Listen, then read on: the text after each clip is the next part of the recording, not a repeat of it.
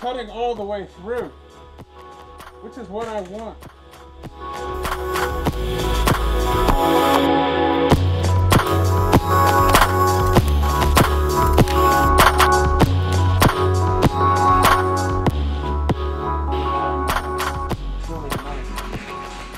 When I first got this knife, I inherited it from somebody. I didn't know how helpful or useful this was, but now I can't survive without it. This square knife in particular, it's a great knife.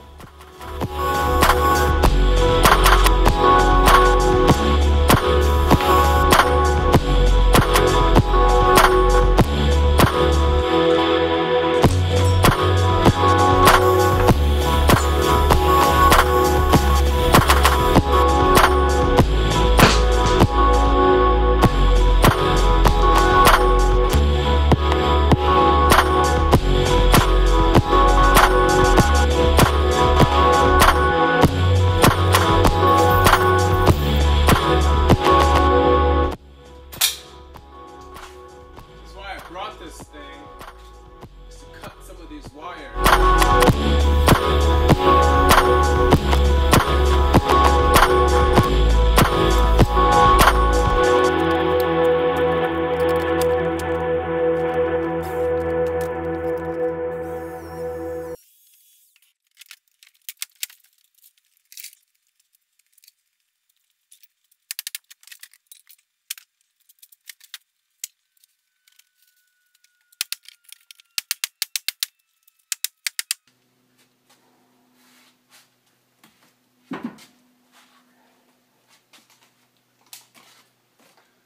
Side is a little bit harder.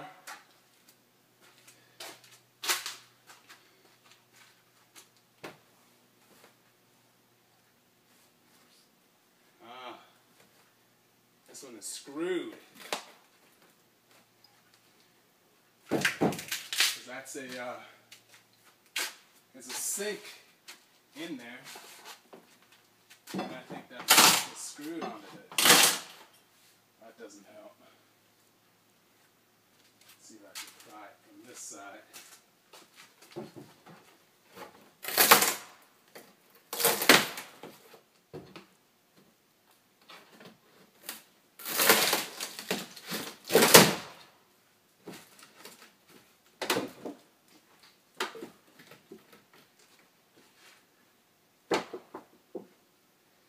It's definitely attached to the wheel well. It's actually stapled on there. What I'm going to do is I'm going to take that grinder and just cut that bottom out.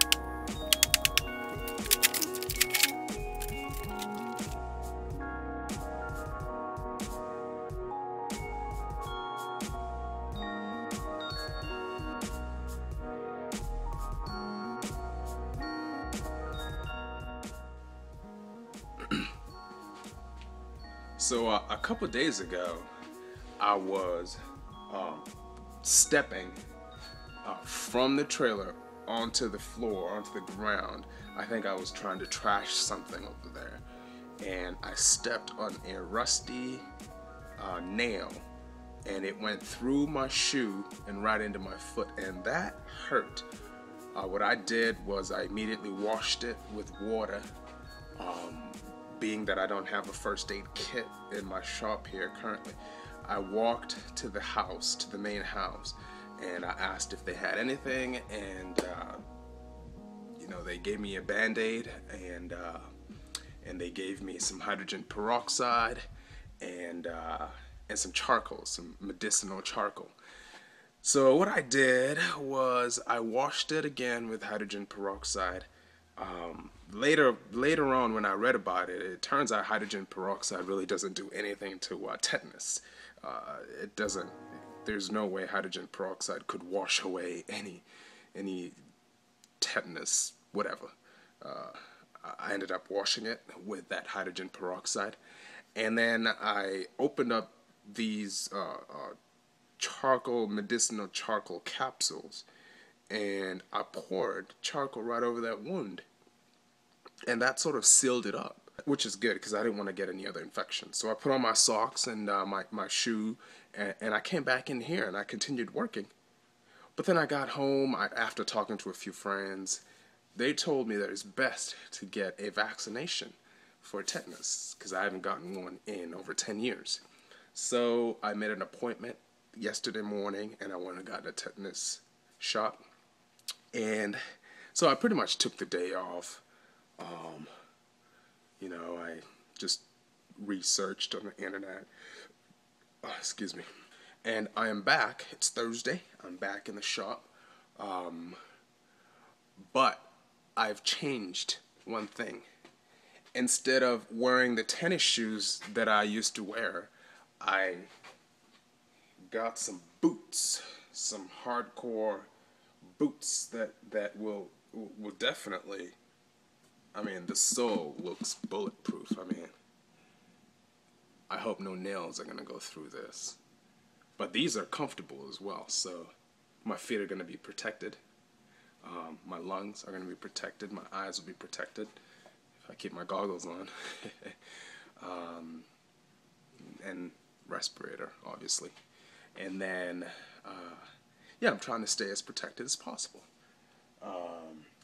So I can't wait to wear these shoes and see how well I perform. I know I preferred the tennis shoes because they're light and, you know, you can move up and down real quickly on those.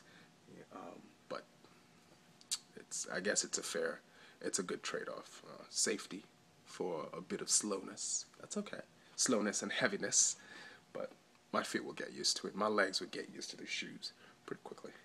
I can actually step with my foot right now, and it's a very minute pain. I mean, it's like a slight pinch, you know, and it doesn't hurt. So I'm healthy and I'm good to go by the time we get rolling.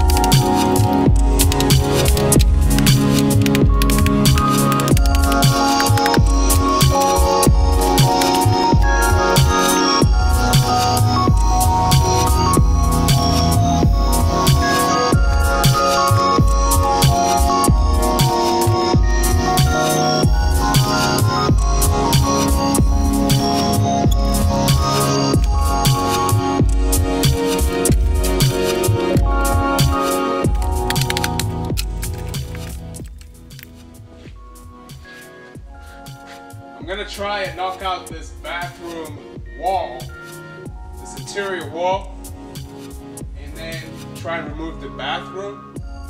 of the shower area. All the while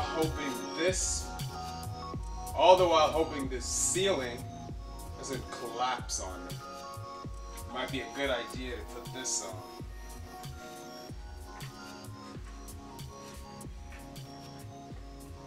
Actually, it doesn't really fit on my head. Maybe I should remove this first and then try and put this on. Yeah, it fits this way. So, that's good.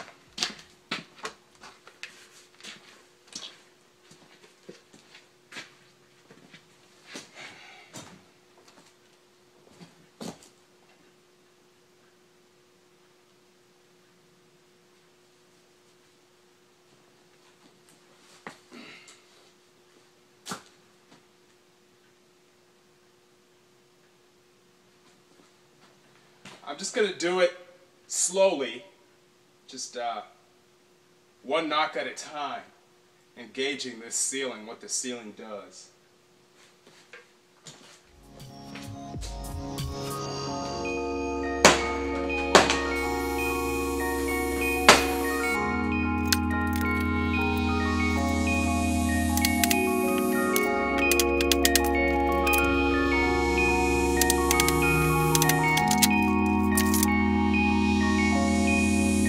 The only problem is these things fog up so quickly. I'm gonna have to go just wear regular safety gear.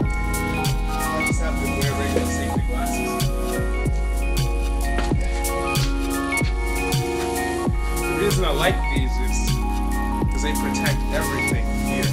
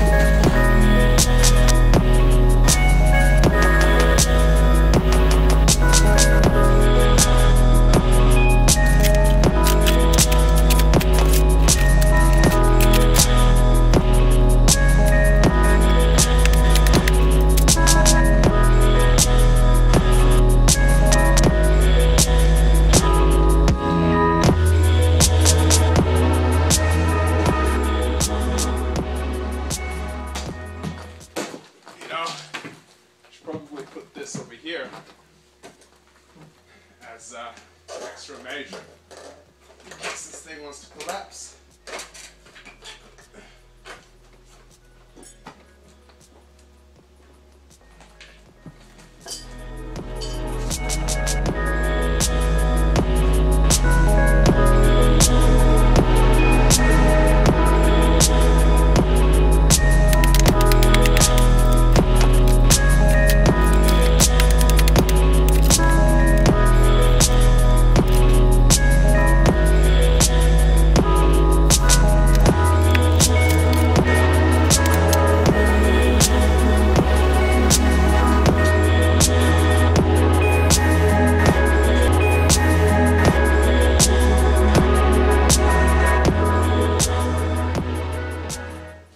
Shower is actually in pretty good shape, and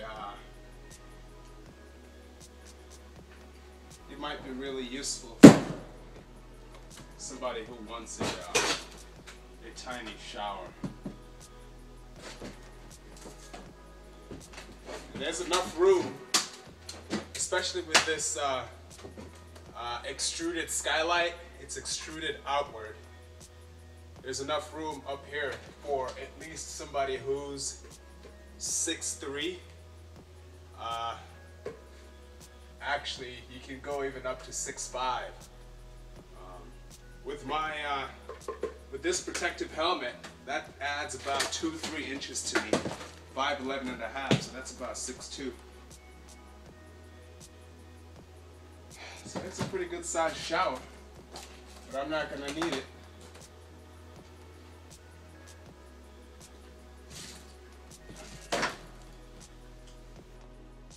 The door swings real nice.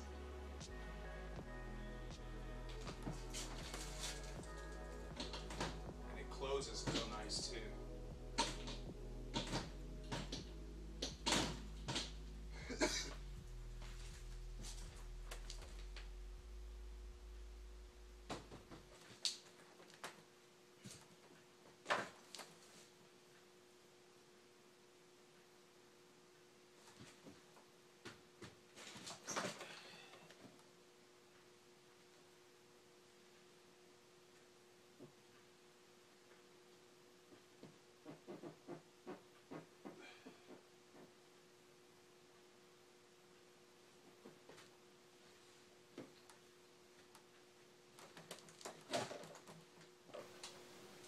The screw heads look like they're stripped,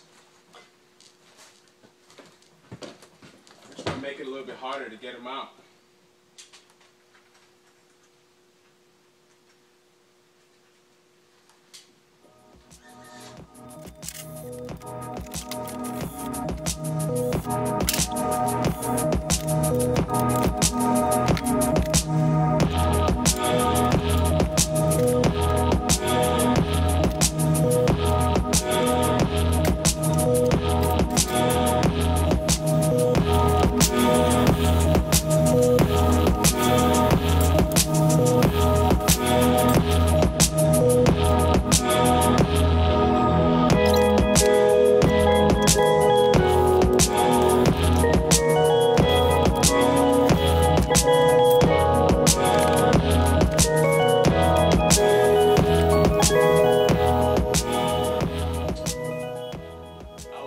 This shower wall, including the tub, is one piece, but I think it's actually two pieces, and they're silicone right about right here.